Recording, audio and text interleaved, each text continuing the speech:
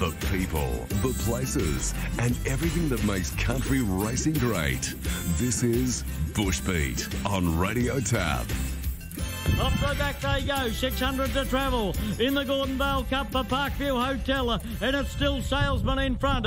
In second placing Yankee Tango, and Rocco is making move up around the outside. Grey Cliff and Guangzhou make their runs together, and then came Kingsbridge, and then behind them then came Macaro into the straight. Halfway down the straight, Rocco moved up to Yankee Tango, but led still Salesman in the centre, sticking on. Yankee Tango and Rocco and Salesman, and then came Nero finishing it off. Where to look? Halfway down the straight. Rocco hit the front. Coming home to Nero. Rocco in front of Rocco.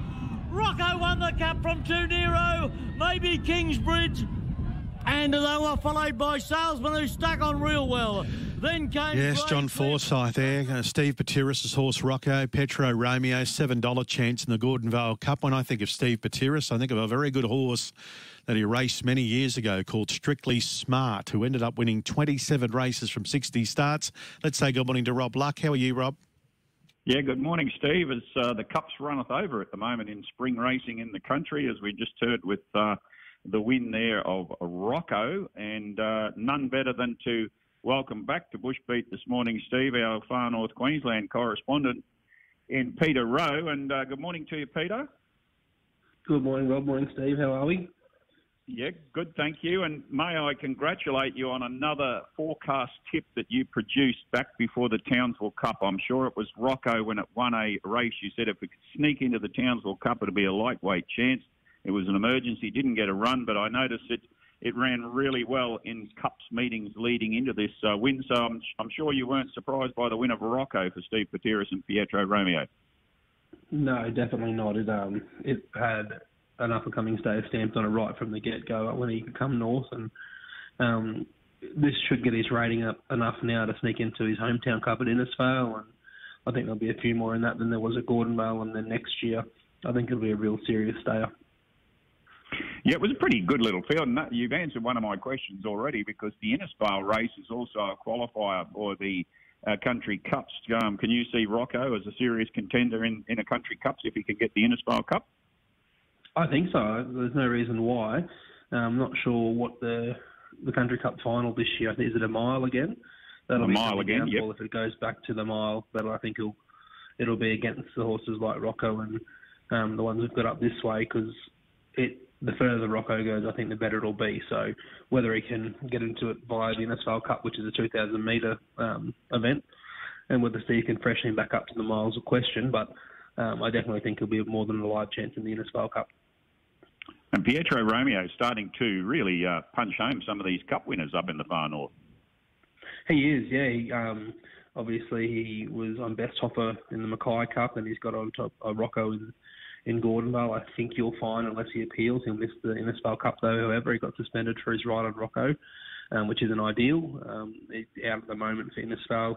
As I say, he might appeal that. I'm not sure, but if he doesn't, he'll be out of the saddle for the Innisfail Cup, and it'll be a definite fight for a rider for him. I think there'll be plenty putting their hands up. Yeah, and it was a good little field, I thought, because Tenero's been running extremely well, trained now by Stephen Wilson, Rachel Shred on board. But Rocco went pretty close when you looked at the Cairns and Atherton Cups as well, Peter. Yeah, he did.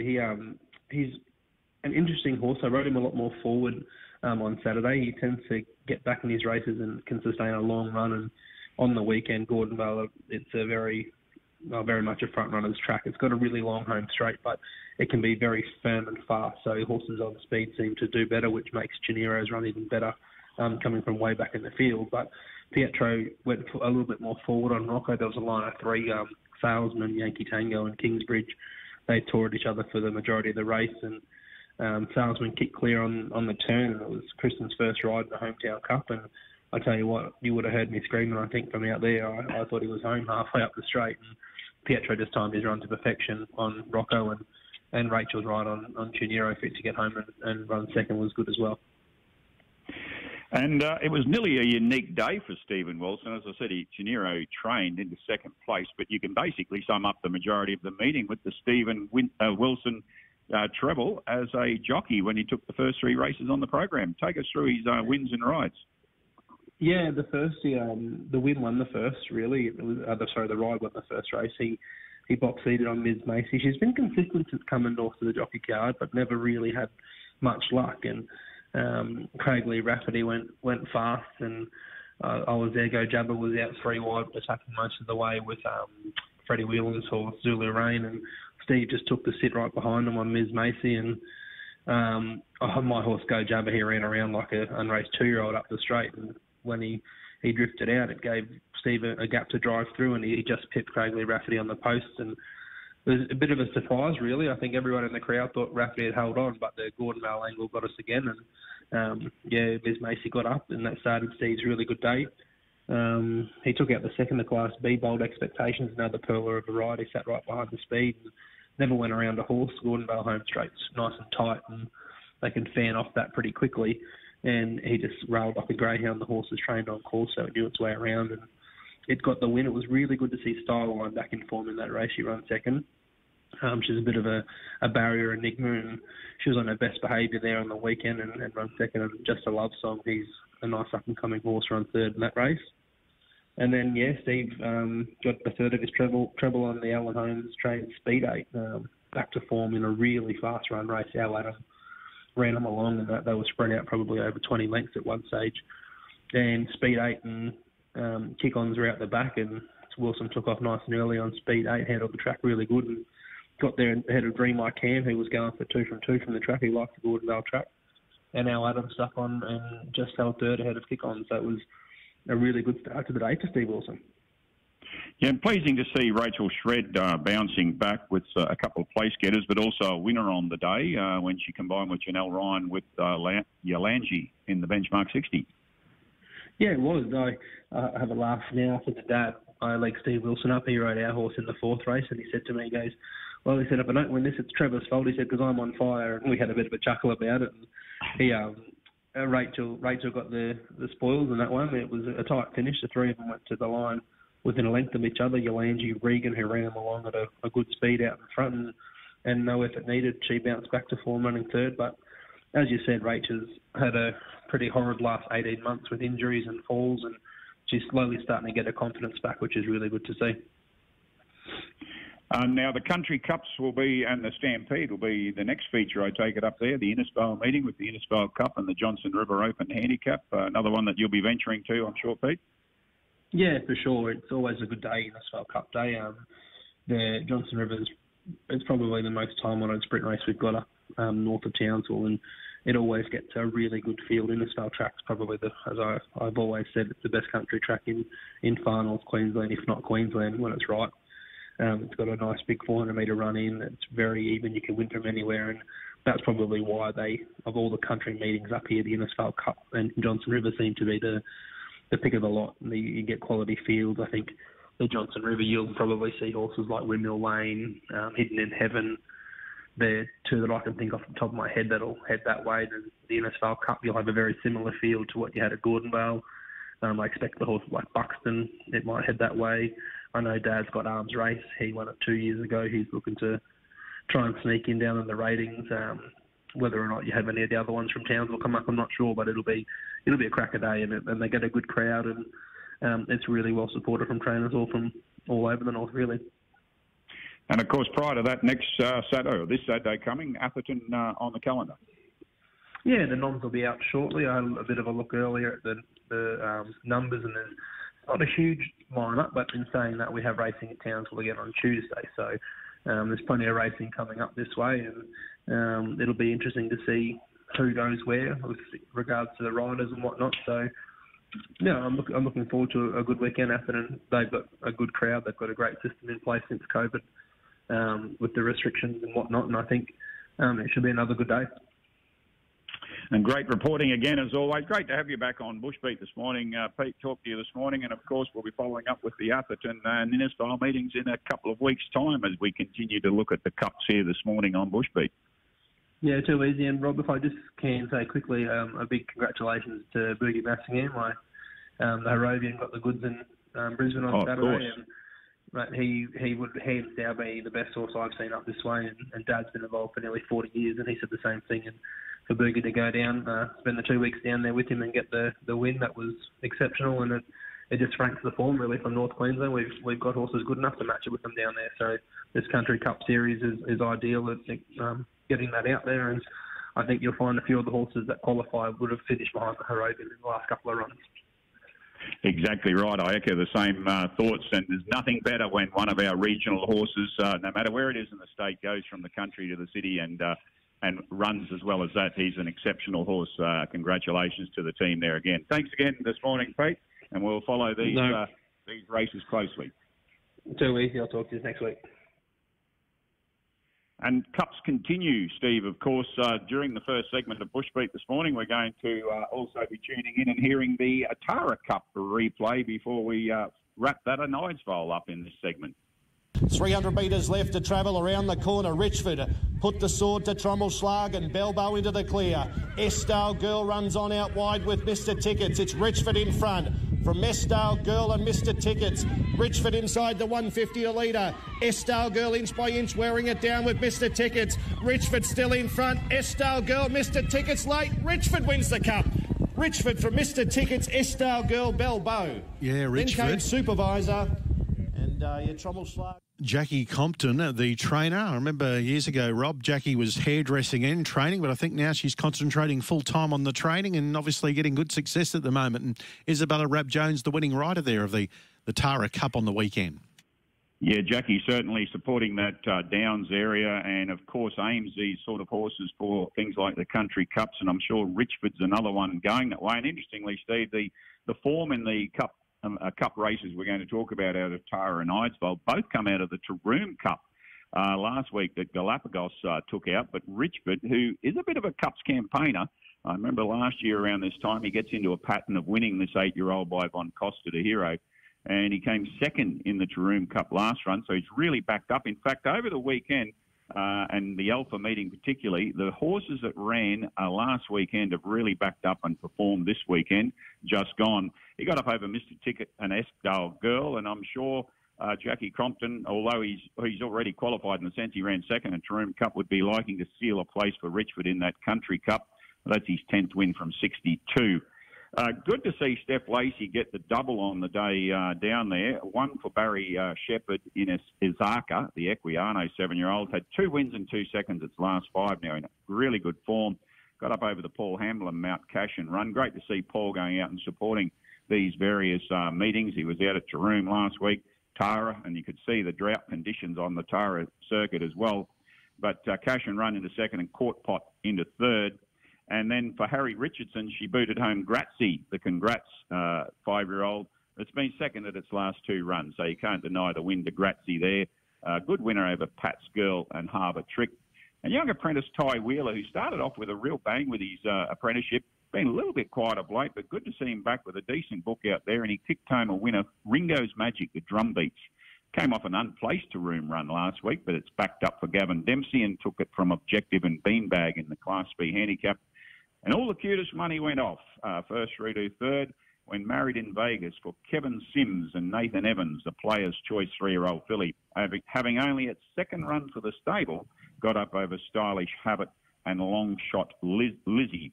But Richford, he seems to be back in that pattern of getting wins at the right time of the year, and he takes out the Tara Cup, and courtesy of the call of Ben Hall Media there. Great to hear Ben back with those calls.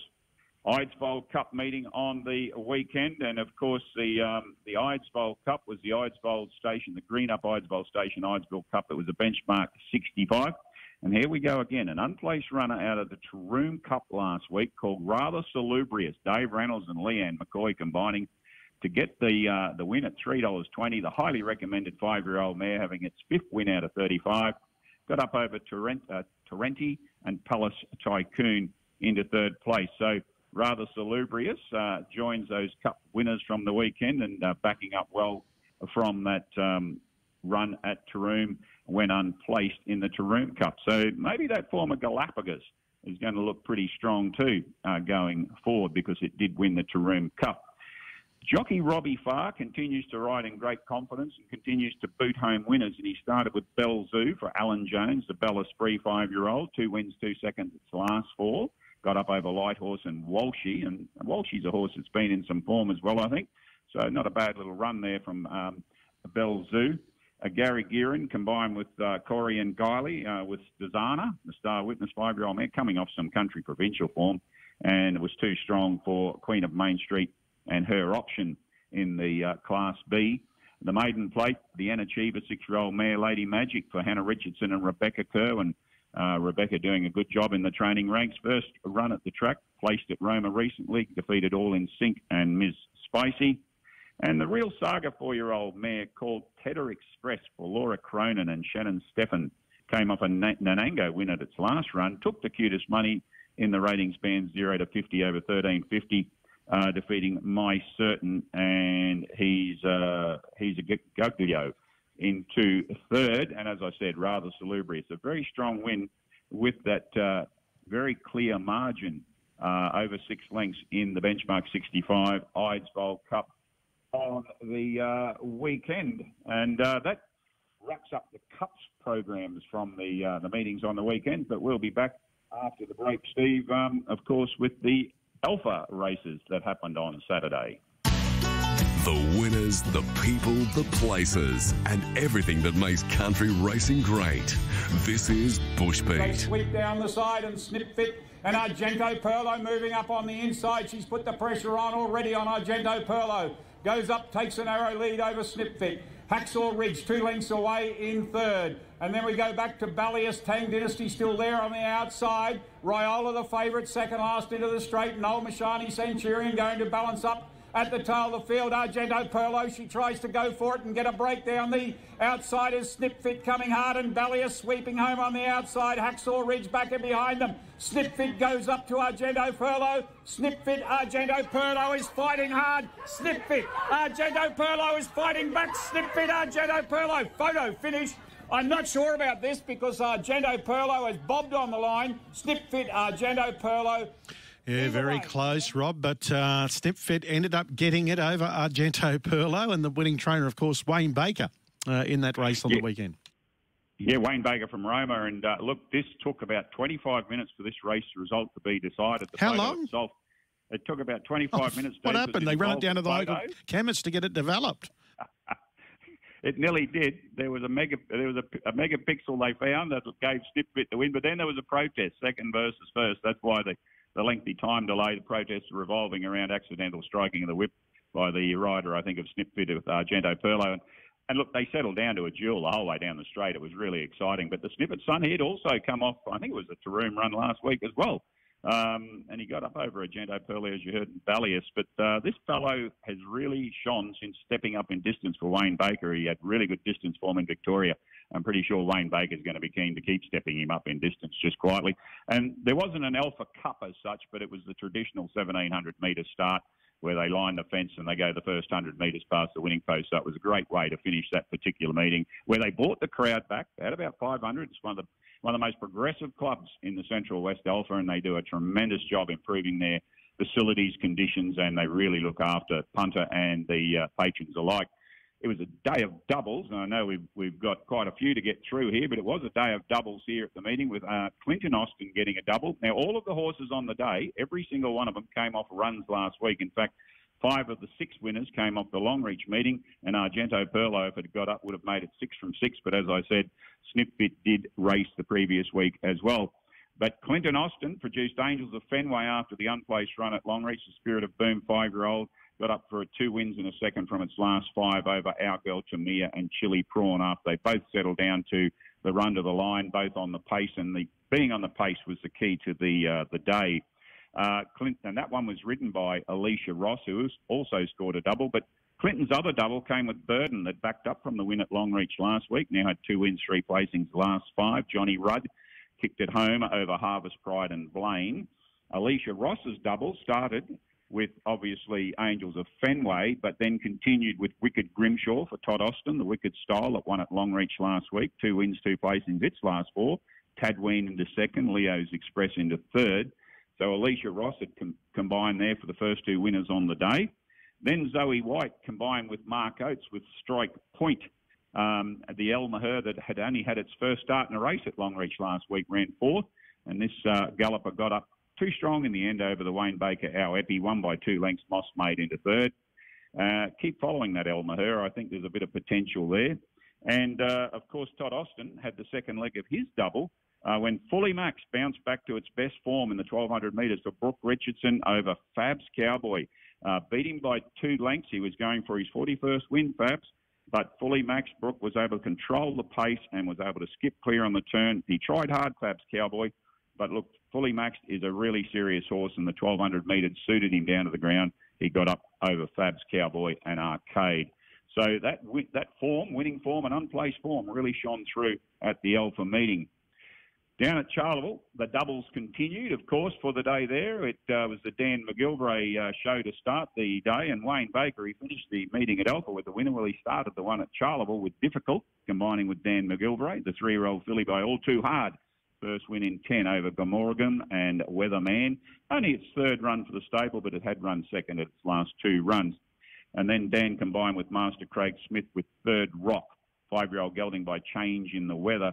Won its last start at Roma, 3 from 8 at the track, so it does like Charleville, and that's pretty important down there. And it defeated Cool Chaos and Sparman. Then the winners on the day, Anna Bakos got the other double, this time firstly for Les Baker with Corriglen, and this one ran second at Longreach at its last start last week, and it got up over Love You Forever and You're Not Wanted, that both went around at the Longreach meeting as well. All Ease for Leonard Morn and Tessa Townsend took out the open handicap over Benjai Pegasus, a pretty close finish with a neck in it, and Zillator into third. This is an ex-John Wigington horse, rocky form of late. So it's its only run at the track. It's handled it straight away for the win. And Mark Johnson and Anna Bakos says Anna's second winner for the day. Whiskey Apple now had 3 wins at the track, 3 wins overall, one here 2 starts back. Defeated Sassy Style that came off second last week, and Betty is ready into third place. And we're going to go up the Northwest to wrap it up before we bring back Andrew Watts to look at the Cloncurry meeting coming up on Friday with the Country Cups and the Sprint. And because this is in that Northwest area that Watsy is headed to. And one of these horses out of this win there on the weekend, Phoenix Shadow, I'm sure is going to pop up at Cloncurry for Ray Herman. He's now won 3 in a row, 3 wins in second, from only 4 for the stable, the 5-year-old by Siderius, and it started a double for a Ray Hancock. In fact, Ray bookended the program. Phoenix Shadow got up over Miss Ellie and Al Marie.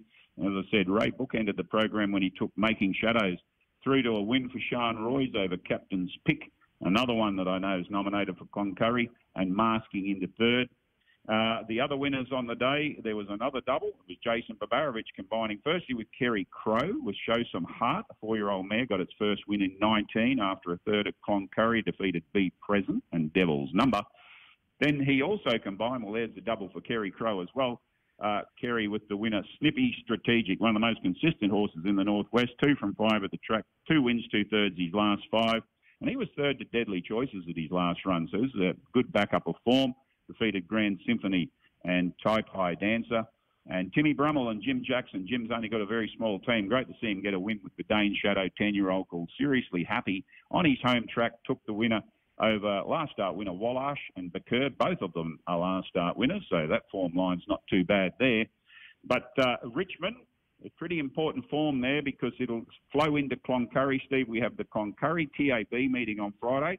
And we welcome back to the show Andrew Watts, and we wish him well because, Watsy, you're calling your first Sky Channel meeting on Friday, and I know that you have the form down pat because we're also going to consider the early nominations for the Country Cups and the Country Stampede.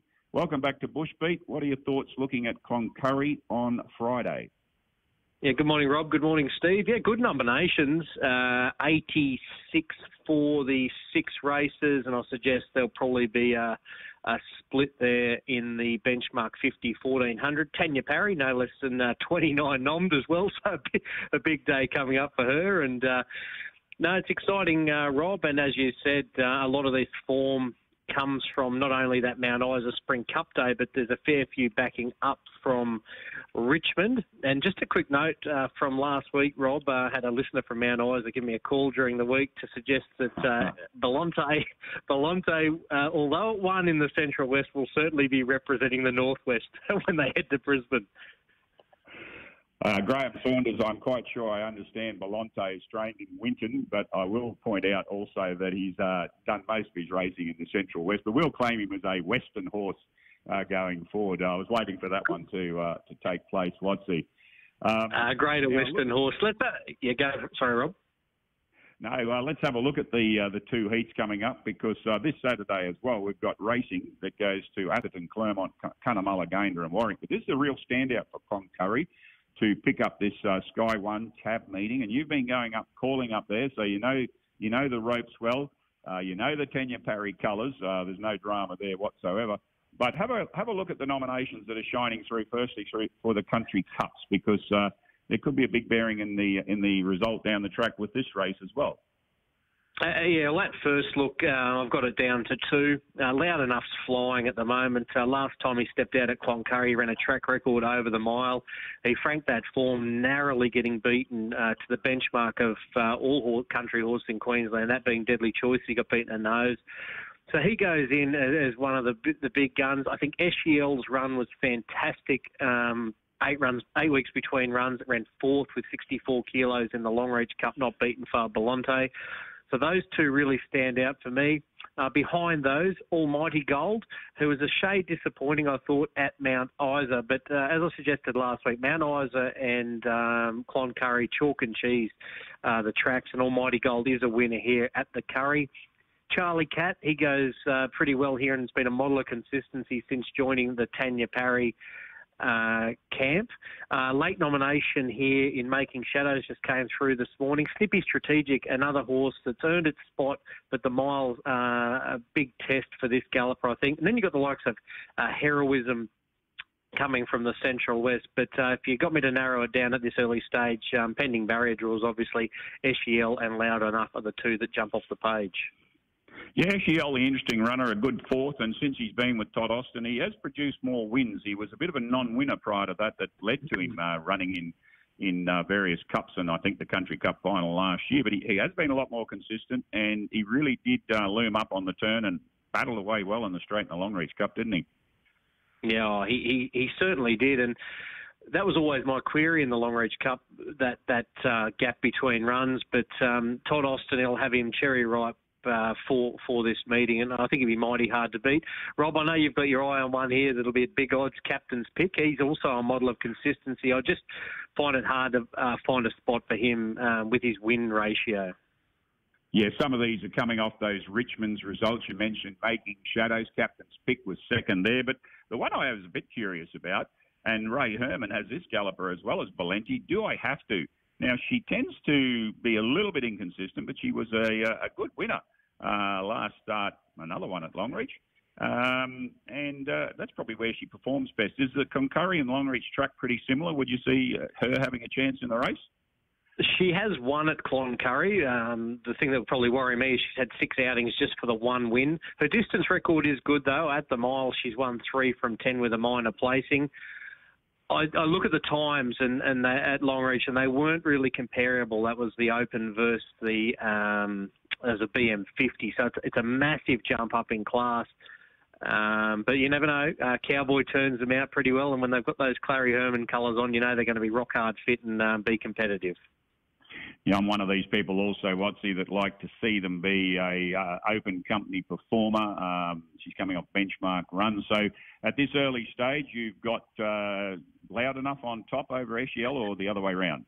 Yeah, I'll go with Loud Enough over Eshiel at this early stage. The barriers might swing me the other way. Okay, the other important race on the program is the Curly Cattle Transport Country Cups Stampede qualifier, and this has drawn 11 nominations at the early point. And again, you get some interesting runners here through Bowie Rocks and Magic Town, both from the Denise Ballard team, but also Toddy Austin going up. And of course, good Northwest representation from all the trainers there. What are your thoughts with this one? Yeah, I've sort of got this race a little bit divided, Rob. I've got Tango Rain probably on top, clearly. He's had a little bit of a let-up since unplaced in a Cleveland Bay, back to 1,000 metres, which is right up this galloper's alley. I think he's only been beaten once in the Northwest. his wins are generally very arrogant as well. So he's always got a bit up his sleeve. You know, Jay Morris, he's got a fantastic strike rate, Jay, and he only ever puts his horses out when they're ready to rock and roll. So I think he is the standout for me, Tango Rain. Obviously, Wicked Express, it'd be great to see him out there. He's part owned by Sam Daniels, who's part of the Cloncurry Jockey Club, so we wish them all the best. Todd Austin taking him up there. I'm not sure who'll be taking the ride there. I know Dan Ballard will be on Tango Rain. Wicked Express. Then you've got the next sort of line, the up-and-comers, Magic Town and Missed Out, who dead heated a race here 2 meetings ago, and they're sort of progressing through the grades, and I wouldn't quite have them yet at that open company as you suggested. And you've got Wicked Wiki, who provided a bit of a boil over in the Country Stampede heat at Mount Isa, but it is noted that horse does go a lot better at the Isa. And then Zukaz, who did win here 2 meetings ago, beating District, and we know District went on to win the Ewan qualifier. So there's a bit of form behind Tango Rain, but I suggest it might be just the next tier down. Yeah, Jay Morris will have this galloper ready, and I think he was the one that lowered Valenti's colours up there at the run that he had up in the Mount Isa area. So at this stage, Tango Rain, a bit of a standout for you. Yeah, I like the form he brings to the table, and a great combination, Morris and Dan Ballard, isn't it? Oh, definitely. And, of course, the winners out of that join our previous winners. Firstly, in the Country Cups, Galapagos already out of the Taroom meeting, Valenti out of Longreach. I must point out that Break My Stride, that won at Ewan, is ineligible because it had Metropolitan Caulfield wins in the last 12 months. So Fluidity goes in there. And, of course, Deadly Choice is already in place. And in the Stampede, the winner will be joining Absolute Bonza from Taroom. Media Vita, Todd Austin has that one for Longreach in their district for John Mansman out of Ewan, and Wicked Wiki for Tanya Parry already in the field. So, Watsy, before we wrap you up there and wish you well going up to Cloncurry on Friday, anything else in the meeting? I had one that I was pretty interested in, that Ray Herman runner that's in there. I think it's called Phoenix Shadow, isn't it? It won on the weekend, and I see it's nominated. Have you got something else the listeners might keep an eye out for being a TAB meeting? Yeah, that one you mentioned there, Rob, Phoenix Shadow up to a benchmark 60. That'll come up in the day. But I've got one here early on. Craigley Altona, formerly with John Manselman, now with Tanya Parry, this 4-year-old. 2 starts in the Northwest, both at Mount Isa for 2 dominant wins. I think it's well placed in a benchmark 55. And, I think it'll be very, very hard to beat. Enjoy the day out up there, your first Sky meeting. And remember, Steve mentioned to me when I did my first one, don't worry, there's no pressure. You have the world watching, every pub club, international and national, and it works when you get that pressure. That's the third time you've reminded me of that quote, Rob. Doesn't help. I'm sure it will. You'll have no trouble. Those Tanya Parry colours will stand out clearly on the day. Thanks for coming on this morning for that preview, and we'll catch up with a review of Cloncurry with you next week, Watsy. Yeah, good morning, Rob. Good morning, Steve. And, Steve, that wraps up Bush Beat for the week. As I said, coming up this Saturday after Cloncurry on Friday, Atherton, Clermont, Cunnamulla, Gayndah and Warwick. And, of course, if you want to hear the show again, it'll be up on Radio Tab Twitter feed later, which is Radio Tab AUS. And it will certainly be up on the Bit Facebook page after lunch. Anyone who wants to catch up with the podcast relay. It's been a morning of cups and a preview and review of all of the Country Cups and Stampede qualifiers as we head forward to that, Steve. And we'll be back next week on Bush Beat, as we love to do. Just email me at barkersnews@optusnet.com.au if you have any great stories on country racing. Good morning to you, Steve. Good morning, listeners.